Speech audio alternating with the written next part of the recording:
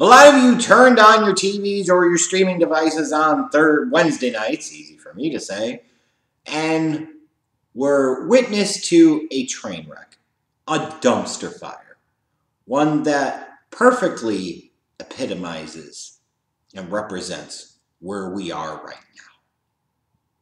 now. Now, of course, I'm referencing the vice presidential debate because AEW Dynamite was actually pretty good this week.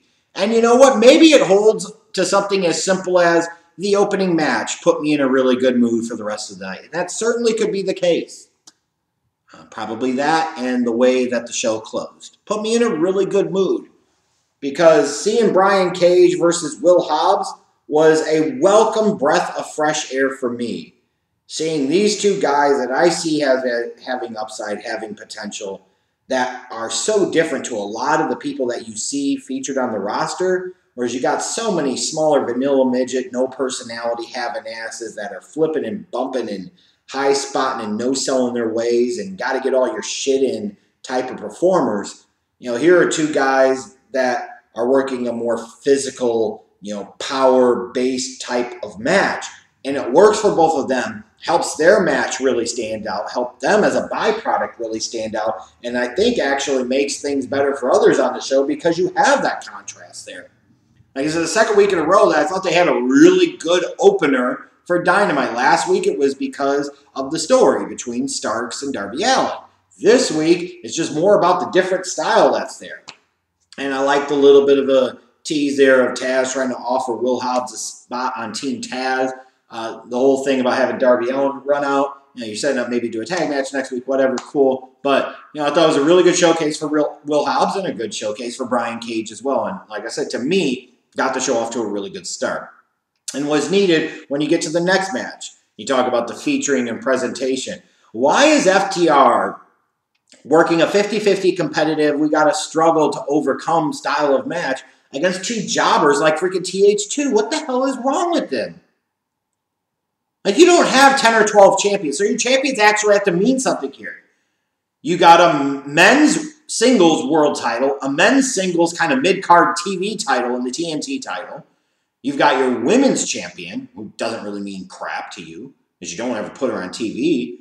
And then you've got your tag championship, your tag titles. So really you have 3 belts that actually matter out of the 4, 3 belts that you actually give a crap about out of the 4. So I find it befuddling and stupendously stupid to put FTR in this type of spot. Now, I already think they're battling a bit of an uphill battle as a team because this is a type of team a little more basic, a little more old school, that really feeds off of the more traditional tag match type of style, and especially comes into play when you have a full audience and you could do those traditional heel tactics and you could get heat on somebody, you do those things. It works better for me in that dynamic for them. So already facing a little bit of an uphill battle as a team. Now you put them in a situation where you're making them look bad because everybody they're going up against, because you're persisting and insisting on having them wrestle, it seems like, every damn week. Everybody you put them up against just has to get all their shit in. You got to work 50-50. That's not making stars out of FTW. Or FTR, whatever. Because when I look at FTR and I see what they're doing with them right now, I'm saying WTF. Stop doing all the 50-50 matches. One of the most annoying things I see in professional wrestling. And especially stop doing that with teams that are clearly out of their league. Are not in their league whatsoever. TH2 is terrible. They're nobodies. They're just another set of guys. They're jobbers, jabronis. You should not be having your tag champions working this type of match against them, and that's just my opinion. The 1-hour main event, it did surprise me a little bit that it came at this point in time in the show until people started pointing out, it makes sense to probably run it early because of the VP debate. And then I started thinking about, you're worried about a lot of people jumping off. Cody ain't about to sit there and wrestle his match in front of nobody, so he's got to get his stuff in. That's for sure. That egomaniac. So it made logical sense here to do the dog collar match kind of in the middle of the show, pop that quarter-hour rating before everybody flipped over to see what was going on with Pence and Harris. That made sense. The match I thought was perfectly fine. It was a dog collar match. It was brutal. It was bloody. That's exactly what it should be. I love the nod to the past by having the maskless Greg the Hammer Valentine in attendance, sitting front row, like harkens back to him and Roddy Piper in their dog collar match at Starrcade 83. Love it. Like, love how you tie into the history and you're featuring the now. And the match worked really well. Like, I won't even necessarily gripe or complain about having Cody win and, having him beat Brody Lee like this. I won't gripe about it. Just because he's the EVP, like that to me in and of itself doesn't really bother me. It really doesn't. You would think it should. You would think because I can't stand the piece of crap as a person that, I would have a problem with it, but I really don't.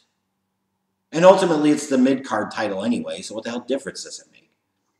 So the match, I thought, was perfectly fine. I have no problem with him winning. The post-match stuff, though, like, if you're going to kiss your wife, can you at least wipe the blood off of your lips? That's all I'm saying. Even that, having him come out, like, yeah, that starts to harken a little bit back to his daddy and, just another thing he likes to rip off because he likes to rip off a bunch of things. But just felt a little bit over the top there. Like, it wasn't necessarily needed or required. But actually, the only thing that really bothered me was the post-match promo, which I thought was only saved by Orange Cassidy answering the challenge to face Cody for the TNT title next week on the one-year anniversary show. The promo, it felt too much like he's ripping off his daddy. I'm just calling it as it is. Like, too over the top, too sappy, lacking in the charisma that his dad had to be able to pull off that stuff. Just didn't work for me. Sorry. It just doesn't. Call me a Cody hater all you want, but I just talked about the match was good, and I had no problem with him winning the title, but I thought the promo after the match sucked. It's my opinion. What else we got? Speaking of things that were odd or just kind of sucked, the Kenny Omega promo, like, is it just me or has he been a raging disappointment? Like, so many people have been pumping him up for years. So when it came to Dynamite starting last year and AEW really becoming a thing as a company, like, I was kind of a little bit curious, admittedly, even if morbidly, to see what's the big deal about the cleaner, Kenny Omega. And so many people have been bronzing this guy's balls and kissing and licking his sphincter hole like he's the greatest thing since sliced bread. And maybe this is just a sign of not everybody's for everybody, but I don't get it. I think he's been a waste a lot of ways in AEW. I think he's been a raging disappointment. And now that he's kind of off on the singles thing, like the way, you had him kept talking about mentioning Hangman Page, yes, that makes sense. But the whole promo and cadence and execution of his promo, his interview, was just bad. Like, I just don't think it worked. Like, if he's trying to present him as some type of villain, some type of heel, like, it felt like he could have went in a much different direction than this. It was really bad. Again, my opinion, but that's kind of what I thought about it. What I think also about really bad things, though, I think about the really bad things that I would let Big Swole do to me. Yes. You will rock your armbands in my house, I promise you, and then fuck me up. Take my white ass to the cleaners. That's what you do. Throw me around. Fucking just ravage me. That's what you do, Big Swole. You do whatever the hell you want. But seeing Serena Deeb wrestling again, cool stuff, yay! She's got a job again, hooray! I find it interesting that while women are getting a match here, at least on the show, and getting a few minutes, that's certainly nice and refreshing for this company. Yet another week where the champion isn't featured. That's really weird. Yet another week where the champion's not featured. Why have a champion if you're never going to use them? Why have a champion if they're not going to make an impact? That's all I'm saying.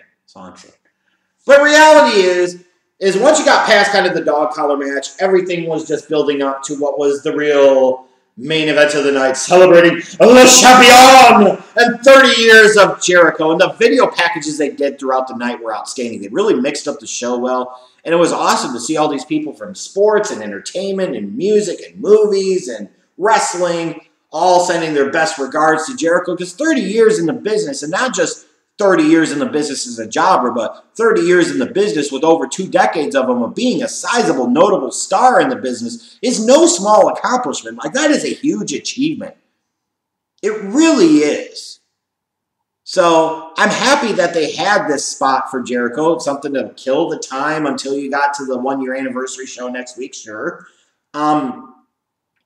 The only thing I didn't like about it was the fact that they had this guy that looks like he's in his mid-40s, late 40s, early 50s, kind of washed up backyard garbage wrestler Luther wrestling in the freaking main event on Dynamite. Like, he looks like an old backyard wrestler that just didn't realize he never connected. I know there's different history there, and maybe Jericho wanted to work with him. He wanted to help out an old buddy from the past. I don't know. I don't really care. It's his moment. It's his body. Do whatever he wants. Doesn't mean that I have to like it.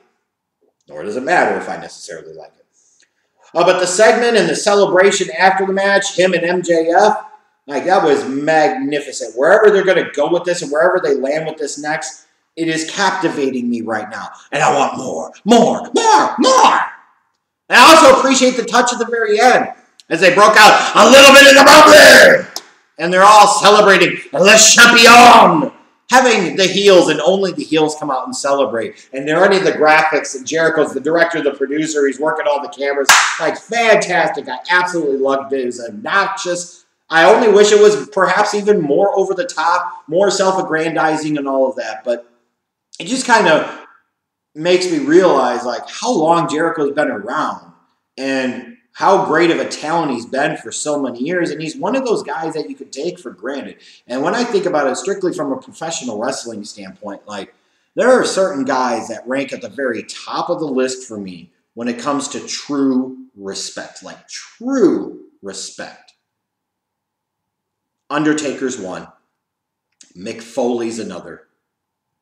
And certainly Chris Jericho is towards the top of that list from a pure respect standpoint. And maybe I throw an Edge in there as well to a degree.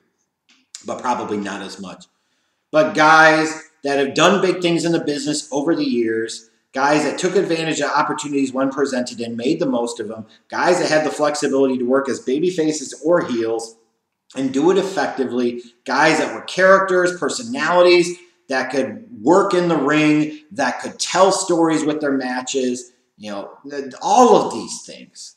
But as much as anything else, guys who were unselfish sometimes do it to a fault of their own, where it could have potentially hurt them if they weren't such great legends. But looking to help out that next generation and realizing and understanding it's not just about them and that it's about others, and that, you know, if you elevate more people and more people matter, then you have the potential for everybody to make more money. And Jericho is one of those guys to me that has always gotten it. Like, I know it's easy to say as somebody looking from the outside in when it comes to professional wrestling, well, who the hell are you to judge whether or not somebody gets it or not? You could tell sometimes based off of history, based off of stories, based off of what you see, what happens, whether people get it or not. Some people get it in terms of themselves and only themselves, like a John Cena type of individual. He only really truly got it when it was too late.